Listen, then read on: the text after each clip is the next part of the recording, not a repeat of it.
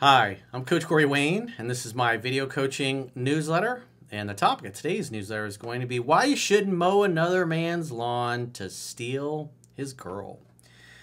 Well, in this particular email, this is a real gem. We've got a guy who has stepped up to the plate. He's Mr. White Knight, Mr. Captain Save-A-Ho.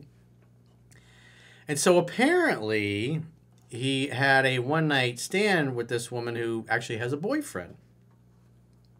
He's obviously not really thinking straight, and he's thinking, hey, how do I make her mine? This is great. Because what do you see in the movies a lot? You see oftentimes a guy's with a girl, and he's really not that into her, and there's this really beautiful, amazing girl, and she's kind of with this guy. It's a douche, and the two of them meet, and he likes her, she kind of likes him. There's chemistry there.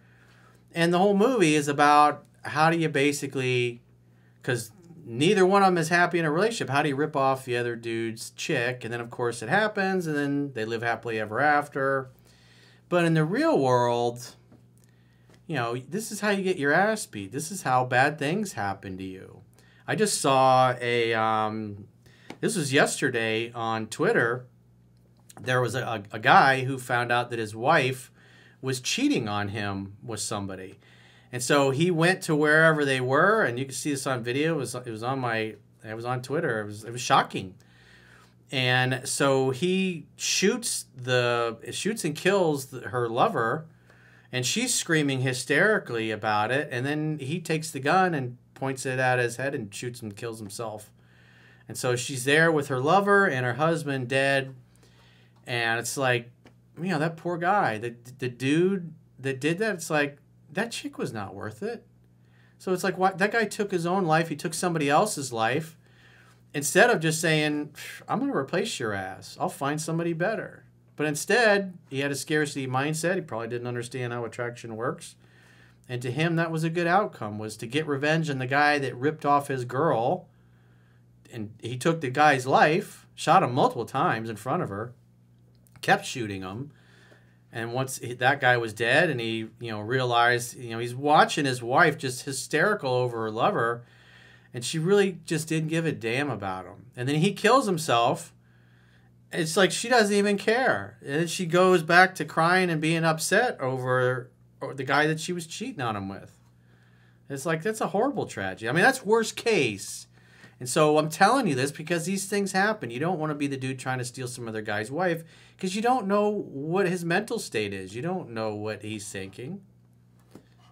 It's just not worth it. But so with that in mind, let's go through his email.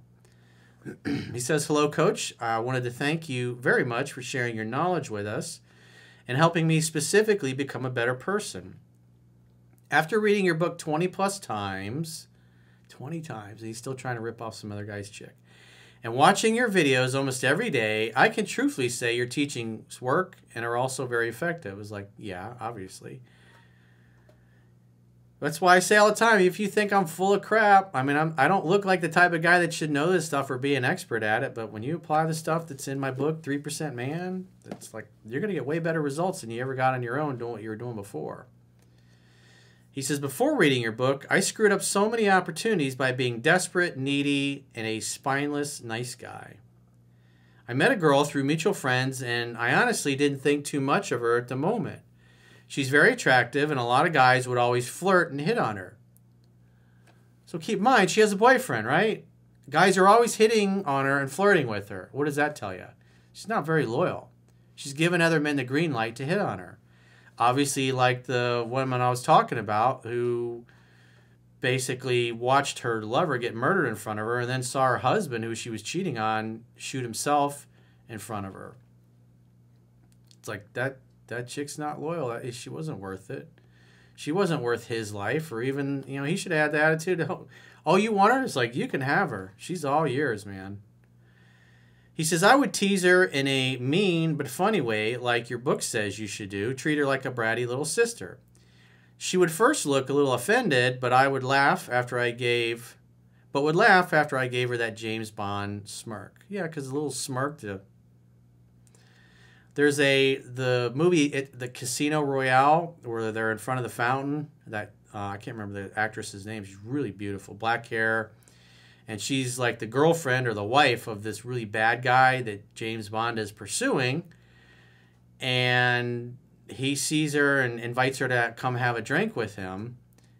And she kind of looks at him, gives him a real dirty look at first, like, how dare you, I'm married or I'm taken. And he just kind of smirks at her with like that boyish charm. And then she laughs. And she's like, are you staying far from here? He's like, I'm really close. She hops in his car. They drive around the circle once because he's staying at the same hotel. And they get out, they go back to his room, and they have sex.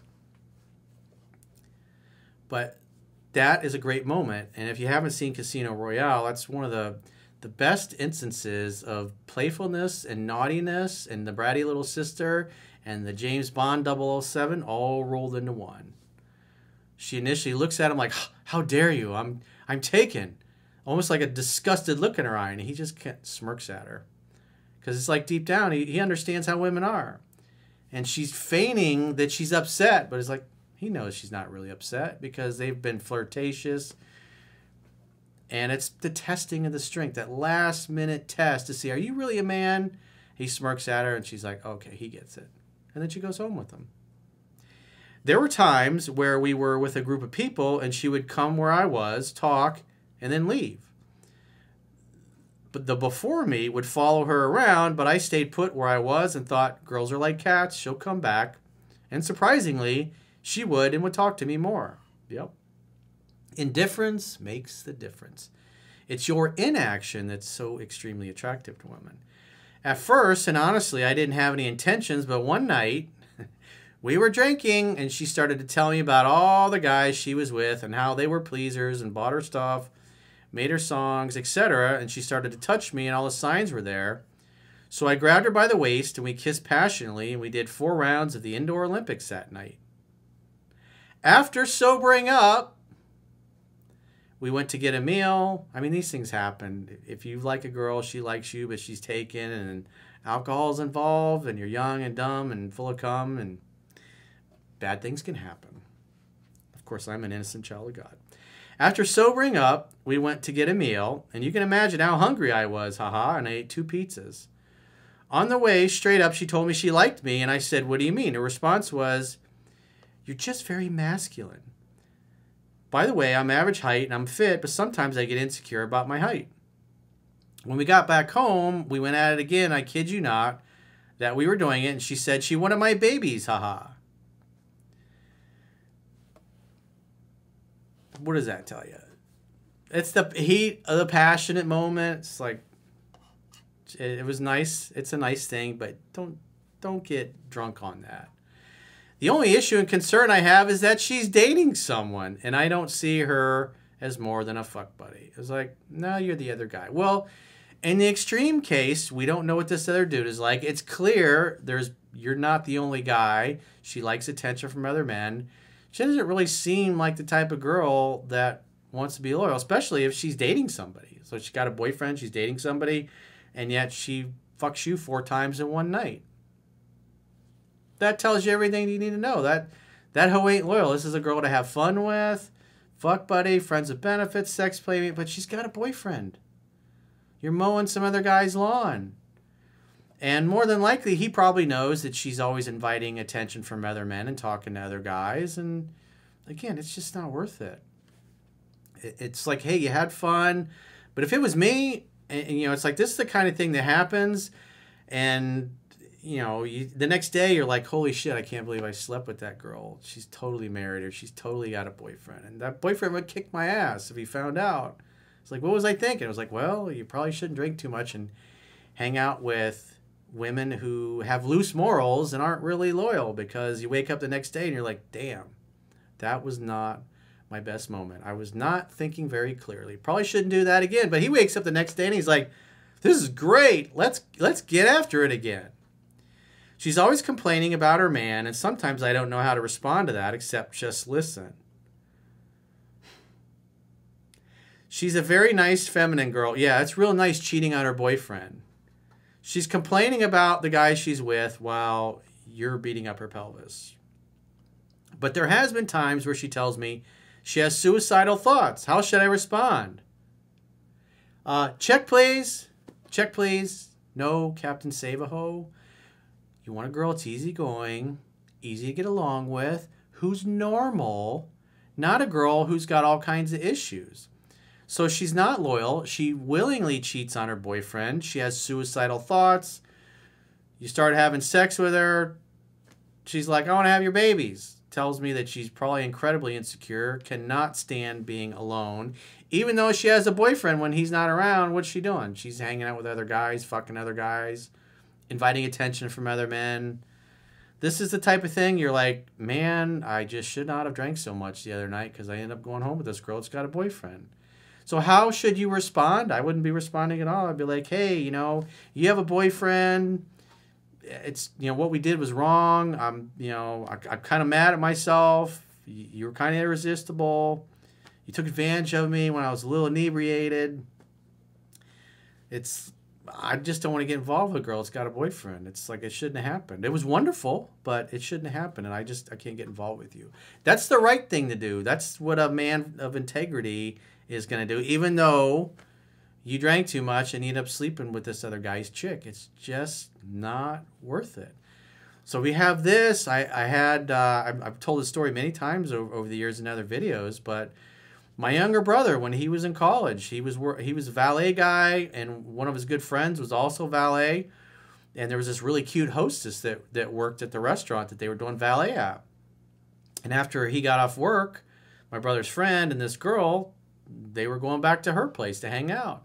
And unbeknownst to him, she had some crazy ex-boyfriend that was kind of stalking her. He had no idea. He was just over there thinking, hey, this girl likes me. She's cute. Goes over there, and what happens? Kind of same thing like that happened on the Twitter video I was talking about earlier. Dude shows up, shoots to death my brother's friend. She's freaking out, and then the guy's like, see what you made me do? And then he does the same thing, points the gun at his head and blows his own brains out right in front of her. And it's like, and my brother just happened to go home with the wrong girl that night. He had no idea that she had this wacky ex-boyfriend in the picture, and it cost him his life. So it's like, you guys got to think you got to think with the right head, because this type of shit, screwing around with some other guy's girl like that can absolutely get you killed, and does happen. And it happened again. It just happened recently. That video was going viral on Twitter. And so by the time you guys actually watch this video, it'll be it actually happened last week. It's just horrible. It's not worth it, man. It's like, when you have a book like this, find yourself a good woman who's loyal and faithful. This is the kind of thing you're like, you charge it to the game. You're like, hey, it was good sex. It was fun. All the shit in Corey's book works, but man, I should not be using it to be a dirtbag. So if you've got a question or challenge and you'd like to get my help, go to understandingrelationships.com, click the products tab at the top of your screen on any page, and book a coaching session with yours truly. Until next time, I will talk to you soon.